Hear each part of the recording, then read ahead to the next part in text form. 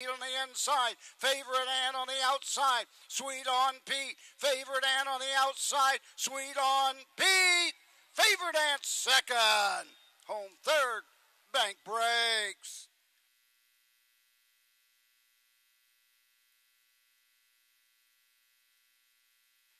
Moving into the winner's circle, winner of the 11th Ohio Breeders' Championship 3-year-old filly trot.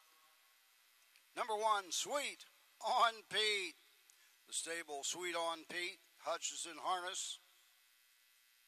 Jason McGinnis and Anthony MacDonald, a winning double today at Delaware, Ohio. The 3-year-old filly by Uncle Peter, oh sweet baby.